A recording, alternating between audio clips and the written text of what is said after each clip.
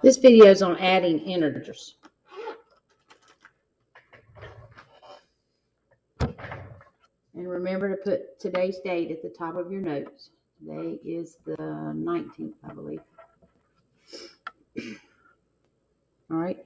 Modeling with a number line. Here, if we look at this, our problem is -3 plus 8. So the arrow line that's up above the number line is what's happening first, which is the -3. So -3, you go to the left, and then when you add 8, you go to the right, which gives you 5. And we'll do that, and we'll do some modeling with some chips and stuff like that if need be. Use the number line to model and solve the addition problems below. Okay, we've got a -1. So we're going to go to -1. And then up above that, we're going to add 4. 1, 2, 3, 4. So a -1 plus 4 is 3. Okay, here we're going to add 1 and take away 4. 1, 2, 3, 4. And that'll give us the answer of -3. Okay? All right, here we have a -1, and then we're going to take away 4. 1, 2, 3, 4. And that gives us the answer of -5. All right, here we're going to add 1 and then add 4 more, which gives you 5. Explain any additional patterns that you notice from the problem above.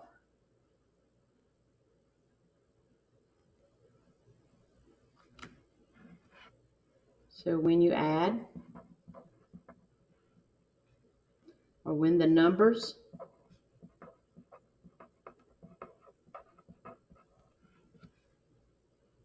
being added have the same sign,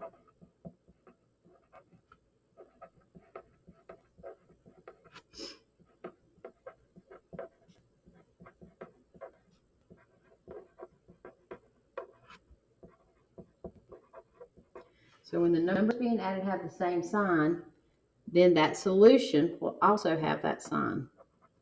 So then the solution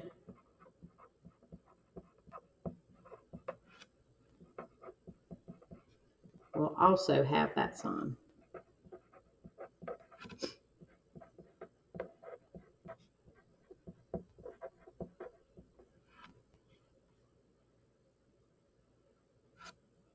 An example of this is number 3 and number 4.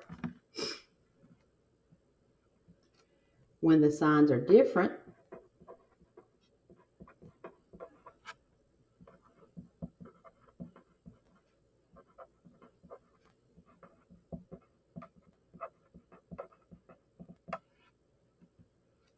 you can subtract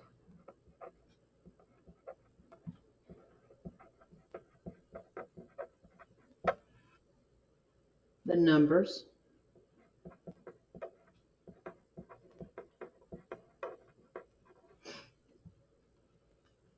and keep the sign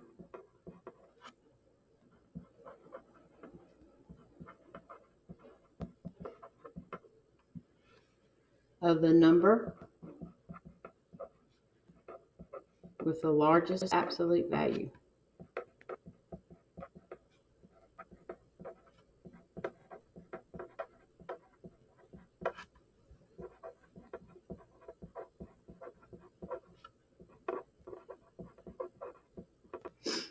Okay, and that's pretty much, we're going to learn a song that pretty much states that same thing right there. So for adding integers, if the two values have the same sign, then add and use the same sign. As a positive is going to equal a positive, and a negative plus a negative is going to equal a negative. If the signs are different, then subtract and take the sign of the number with the greatest absolute value. Remember, the absolute value is how far a number is away from 0. Like this one, 6 plus a -5. 6 minus 5 is 1. and 6 has the largest absolute value, so it's positive. Negative 6 plus 5 is negative 1 when you is 1 when you subtract, and 6 has a large absolute value, so you take negative. So it's negative 1. So let's practice adding integers and then find the sum of each column, checking your answers with the provided sum. So 9 plus 6, they're different signs, so we subtract, and that's 3. And the largest absolute value is 9, and its sign is negative. 4 plus 7, that's two positives. They'll keep the same sign, and 7 plus 4 is 11. And negative 7 plus 12 are different signs, so we subtract. So 12 minus 7 is 5. Which number has the largest absolute value? It's 12. So its sign stays positive. 7 plus a negative 3 is different. So 7 minus 3 is 4. 7 has the largest absolute value, so it stays positive. 1 plus a negative 9 are different. So 9 minus 1 is 8. 9 is the largest absolute value, so you take that sign negative. 2 plus a negative 6 is different, so you subtract. 6 minus 2 is 4. 6 has the largest absolute value, so it's negative. Column C, a negative 11 plus 5 is different, so you subtract. 11 minus 5 is 6. 11 has the largest absolute value, so its sign is negative. Negative 5 plus negative 9 is same sign, add and keep. So 9 plus 5 is 14, and keep the negative sign. 11 plus a negative 5 is different signs, so different signs you subtract. 11 minus 5 is 6. 11 is the largest absolute value, and it's positive, so it stays positive. In D, a negative 6 plus a negative 8 is same sign, add and keep. 8 plus 6 is 14, and we keep the negative sign. 3 plus 9 is same sign, so add and keep. 9 plus 3 is 12. And negative 10 plus a negative 5 is the same sign, so we add and keep. 10 plus 5 is 15, and we keep the sign of negative. So if we add this is 16, and 16 minus 3 is 13, so that one's right. This is negative 12 plus 4, it's a negative 8, so that's right. Negative 6 plus a negative 14 is a negative 20. Minus 6 is a negative, or plus 6 is a negative 14, so that's correct. Negative 14 plus a negative 15 is a negative 29, and a negative 29 plus 12 is a negative 17. So all of those came out right. As you apply integer operations to real-world situations, consider asking yourself the following question to guide your thinking and determine reasonableness for your solutions. What value are you beginning with?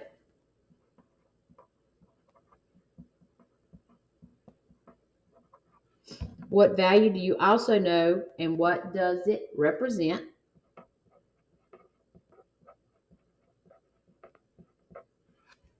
And does your solution make sense in the context of the problem? We talked about reasonableness with some of your flashback answers last week.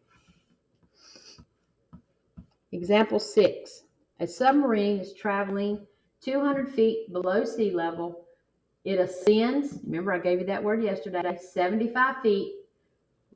What is the new position of the submarine? Write and solve an equation to represent the situation. So a submarine is traveling 200 feet below sea level. So that's a negative 200. And we're going to add, it ascends 75 feet. So we're going to add 75 to it. They're different signs, so we're going to subtract. So 200 minus 75 is 125. 200 is the largest absolute value, so that sign is negative. The submarine is now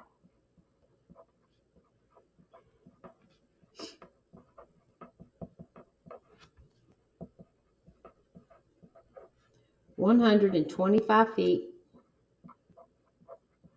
below sea level.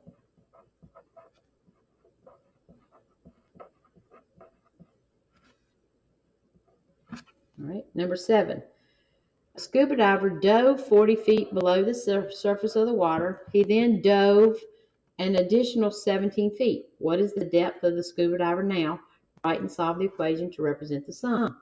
He dove 40 feet. And this is adding. And then he dove another 17. So that's a negative 40 plus a negative 17. That same sign. We're going to add and keep.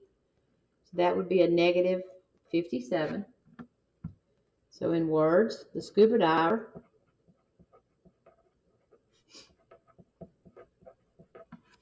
is now 57 feet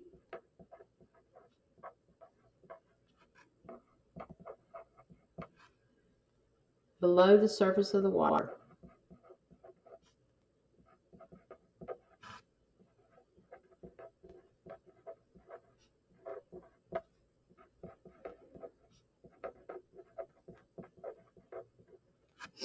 And then number 8, the last one. 3 friends are playing a card game. To start, each player draws 4 cards. The player with the largest sum goes first. Which player should go first?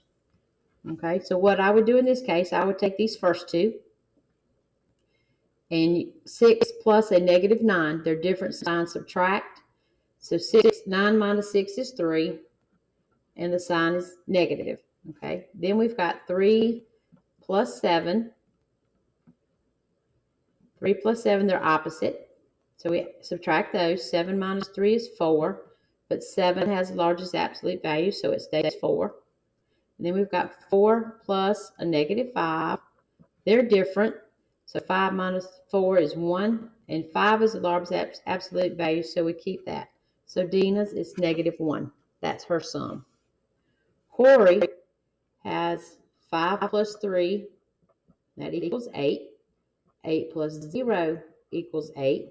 8 plus a negative 6. The signs are different, so you subtract, and that'll be 2. 8 is the largest absolute value, so it stays positive.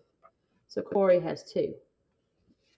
Malcolm, 11 plus a negative 12 is different sign, subtract. So 12 minus 11 is 1. 12 has the largest absolute value, so it's negative. Negative 1 plus a negative 3, same sign, add and keep. So 3 plus 1 is 4, keep the negative. And then negative 4 plus 4, that's a number and it's opposite. And we know that from flashbacks that that is 0. So the person with the largest score would be Corey.